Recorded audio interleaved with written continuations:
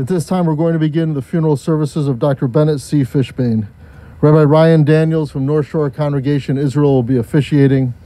For those of you who are here, we ask you to take a moment to be sure that your cell phones have been turned off, and we welcome those of you who are online.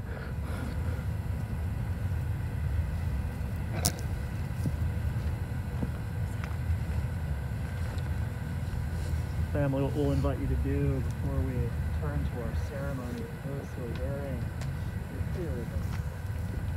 You know that our biblical ancestors, when it came time for their mourning, as a symbol of their grief, as a symbol of their mourning, they took the corner of their garment and they tore it to walk with them in their ways. As we find ourselves here in this sacred space, I'd invite you to take that deep breath in to feel the presence of your family at your side. When you're ready, from the very bottom of that black ribbon, I'd invite you to make a small tear. David can help if that's challenging. I know it's under a few coats.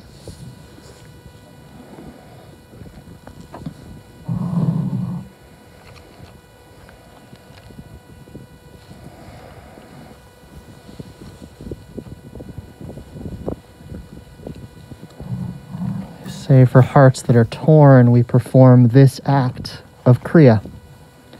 There are 3 Hebrew words that we offer, a blessing that we say even in moments like this.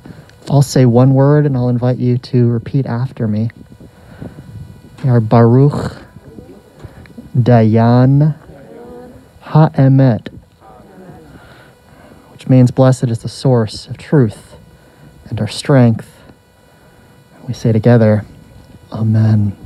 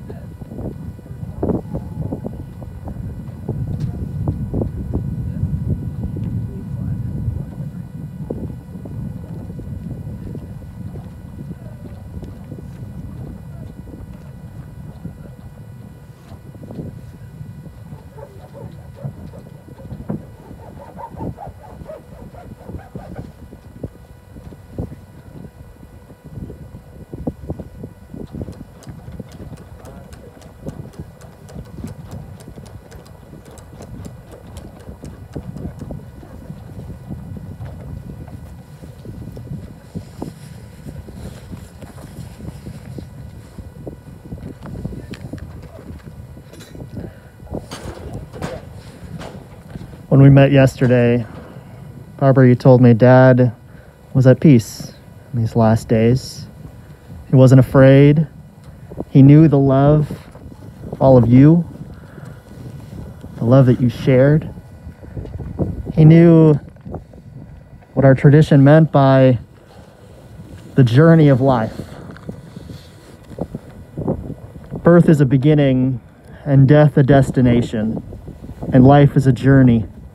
From childhood to maturity and youth to age, from innocence to awareness and ignorance to knowing, from foolishness to discretion and then perhaps to wisdom, from weakness to strength or strength to weakness and often back again, from health to sickness and back we pray to health again, from offense to forgiveness, from loneliness to love, from joy to gratitude, from pain to compassion, and grief to understanding, from fear to faith, from defeat to defeat to defeat, until looking backwards or ahead, we see that victory lies not at some high place along the way, but in having made the journey, stage by stage, a sacred pilgrimage.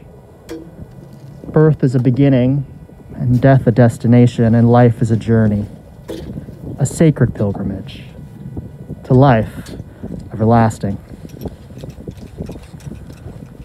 We'll turn to the words of Psalm 23, words spoken by our people throughout the generations at moments like this, moments when we are in need ourselves of comfort, solace, when we feel the loss of a loved one.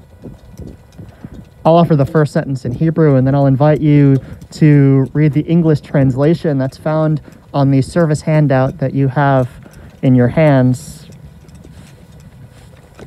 Adonai roi lo echsar, binot desha yarbitzeni, omei menuchot yanachaleni, nafshi shovev yancheni b'magle tzedek lema'an shemo. Please join me. The Lord is my shepherd, I shall not want. He maketh me to lay down in green pastures. He leadeth me beside the still waters. He restoreth my soul. He leadeth me in the paths of righteousness for his name's sake. Yea, though I walk through the valley of the shadow of death, I will fear no evil. For thou art with me, thy rod and thy staff, they comfort me. Thou preparest a table before me in the presence of mine enemies. Thou anointest my head with oil, my cup runneth over. Surely goodness and mercy shall follow me all the days of my life, and I will dwell in the house of the Lord forever. The measure of a man. Not how did he die, but how did he live? Not what did he gain, but what did he give? These are the units to measure the worth of a man as a man, regardless of birth. Not what was his station, but had he a heart, and how did he play his God-given part? Was he ever ready with a word of good cheer to bring back a smile, to banish a tear? Not what was his shrine, nor what was his creed, but had he cared for others in need? Not what did the sketch in the newspaper say, but how many were sorry when he passed away. This afternoon, we gather to remember Bennett Fishbain. We join our hearts together to give comfort and to give strength to his family. Dr. Bennett Fishbain was the beloved husband of Zena. Monday would have been their 73rd wedding anniversary. That day every year that Bennett's notoriously bad florist would always disappoint, forgetting to deliver the bouquet. When we spoke yesterday, Zena, you told me that neither of your families were particularly thrilled when you told them your plans to wed. What drew us together, you reflected? I don't remember. But what you will indeed always remember is how Bennett made you feel when you were together. You shared a glorious life, you told me. I loved him with all of my heart. To which Bennett would surely reply, I love you right back. You built a loving home together, never exchanging a harsh word. The devoted parents of Barbara and Alan, Ken and Nancy and Sue. As Barbara said yesterday, there was no such thing as in-laws in our family. Alan, in time, Bennett became like your own father, a relationship that began after he literally brought you in for a meal. Ken, that was your parents' MO. Bennett and Zena's home was everyone's home. Whether you were new to the community, needed a meal, whatever, everyone was welcome. Bennett loved people. But as Sue said, nobody was more important than his grandchildren and his great-grandchildren. Bennett was the proud grandfather of Jennifer and Dan and Sarah, Kevin, Annie, Maggie, Ashley, Chelsea, and Michael. The cherished great-grandfather of Rachel and Catherine, Jacob, Sam, Ben, and Nathan. Each of you cherished your time with Zadie, holding on to your treasured memories. Sarah, you remarked yesterday how proud Bennett was always of his family. Sue, about your father's relationship with his grandchildren, you summed it up best. If they wanted chicken nuggets, they got it. If they wanted bagels, lox, and cream cheese, they got that too. He didn't play ball or fish with them, but whatever else they wanted, they got. Dan, Zadie helped you build your Ewok village. I'm sorry for sharing that publicly. And stole the dance floor at yours and Sarah's wedding. Chelsea, Zadie meant the world to you. He did all the dad things for me, you said. Michael, your perspective is unique, given your time working alongside Bennett at Whitehall. Of course, it is wonderful to hear the stories of how he helped so many there, but you witnessed firsthand how he touched so many lives. You vividly remember Zadie's interactions with one permanent resident in particular. Stricken with dementia, she was unable to remember even the names and faces of her own family. But Bennett, she smiled every time she came for ice cream. They spoke Yiddish together. Yes, he was known far and wide as the ice cream man at Whitehall, a position that opened many doors for him, even getting him a few extra slices of pastrami at the deli. He was known by so many other names, too. He was Bennett and Bubbles. He was a master amateur gardener and will forever be remembered for his service to our country in the U.S. Navy, stationed in Brooklyn, New York during the war.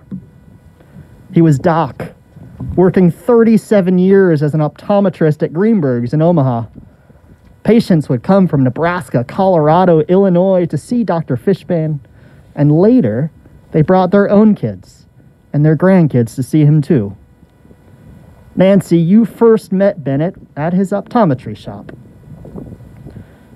Bennett worked 6 days a week, 51 weeks a year, rarely taking a vacation.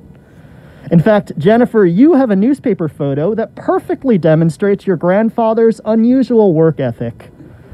Omaha was shuttered by a severe winter storm, and the newspaper captured your grandfather trudging through the snow to check on the shop. He was the only person crazy enough to be out that day. Perhaps crazy is too harsh. Bennett was dedicated. He was loyal. He was honorable. He was a good man. He was a just man. The North Star, a moral compass. He was a man of great faith. Sue, you told me that your father's faith was so important to him. He grew up in the shul, or we grew up in the shul, you said. We were there Friday nights, Shabbat mornings, and Sunday mornings for Sunday school. We saw my dad singing in the choir, passing out prayer books, setting up tables for Shabbat dinner. My dad did all the grocery shopping for the shul and any schlepping that was needed too. Bennett was a cornerstone of the Jewish community wherever he lived. Omaha, Las Vegas, and here in Chicago. He was a regular at Moriah Congregation's Daily Minyan. Bennett loved that he bequeathed his love of Judaism and Yiddishkeit, Lador Vador, to his children and to his grandchildren.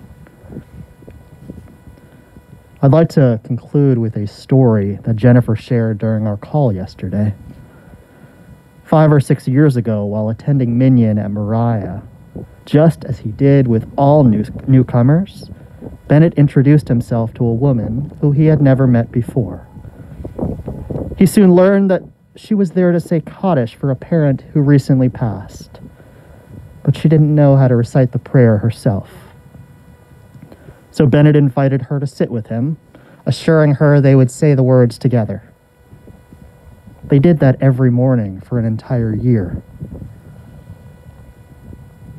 Soon we too, today, will turn to those sacred words, this time remembering Bennett for his kindness, for his devotion, for his love.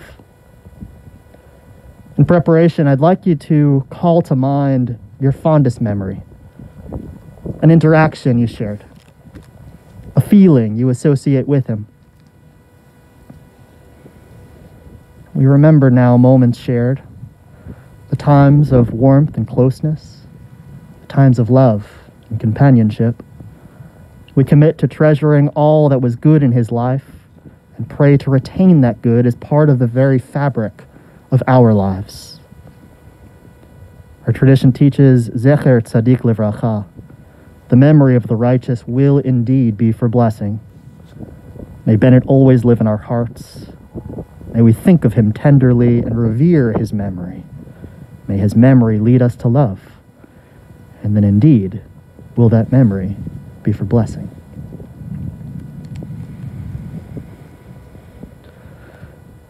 Pause for a moment of personal reflection, of prayers for Bennett's family.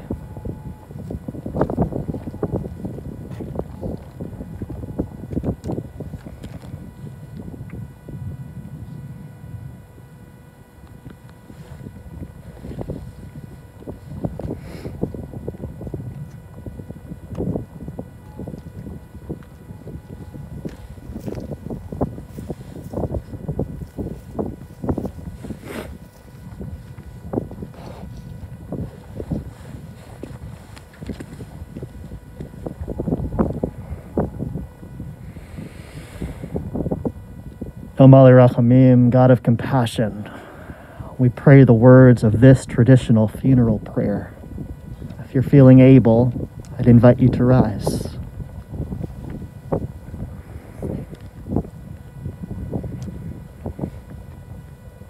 El Mali Rachamim shochen b'amromim, mitzei menochanat tachat kanfei hashchina, im kadoshim u'toharim, kazohar harakia mazhirim, et nishmat ben Zion ben Chaim Yisrael hu Pearl Leah shahalach l'olamo balarachamim yastirehu beseter kanafav l'olamim vitzror bitzror achayim et nishmato Adonai hu nachalato v'yanuach b'shalom al mishkavo and Omar, Amen. God of abundant mercy, God most high, may the soul of our loved one who has gone into eternity find the gift of perfect peace in your embrace, together with the holy and pure whose light shines like the radiance of heaven. Compassionate God, hold Bennett close to you forever, so that his soul may be bound up in the bond of life eternal. And may he rest in peace. Amen.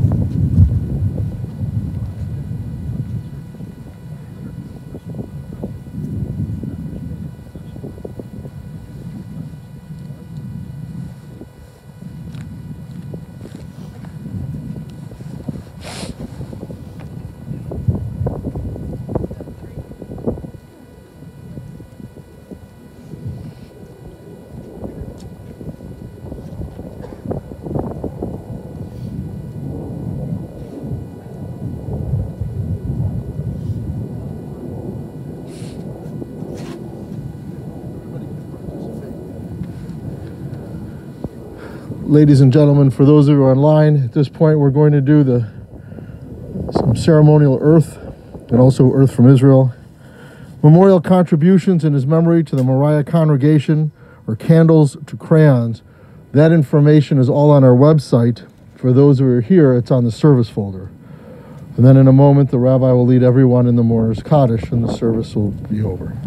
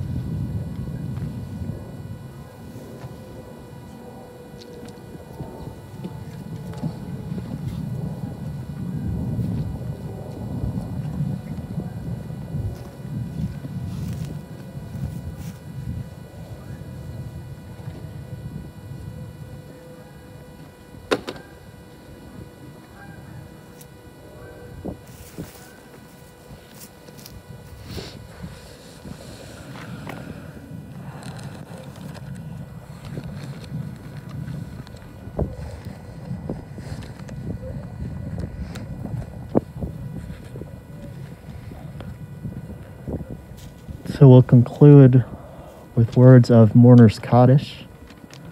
Prayers are on your service handout. We will include Bennett in our Kaddish list at NSCI for these next 4 weeks to mark the period of Shloshim, and then reach out to you each year to remember him on the anniversary, on the yahrzeit, the anniversary of his passing. Let's say these words together. Yitgadal v'yitkadash shemei rabbah be'alma divara chirute v'yamlich malchute b'chayechon v'yomechon v'chayei dechol beit Yisrael ba'agalau v'zman kariv v'imru. Amen. Yehei shmei rabbah mevorach le'olam ulmei almaya Yitbarach v'yishtabach v'yitpa'ar v'yitramam v'yitnaseh v'yithadar v'yitaleh v'yitalal shemei dekudsha brichu la'ela min kol birchata v'shirata tushbechata v'nechemata da'amiran be'alma v'imru. Amen. Yehei shlama rabba min shemaya v'chayim aleinu ve'al kol Yisrael v'imru. Amen. Oseh shalom bimromav, hu ya'aseh shalom aleinu ve'al kol Yisrael v'imru. Amen. Zichrono levracha. May Bennett's memory always be for an abiding blessing. Ladies and gentlemen, this concludes the services here at the graveside, and we are going to turn off the online portion. Try to have a restful Shabbat.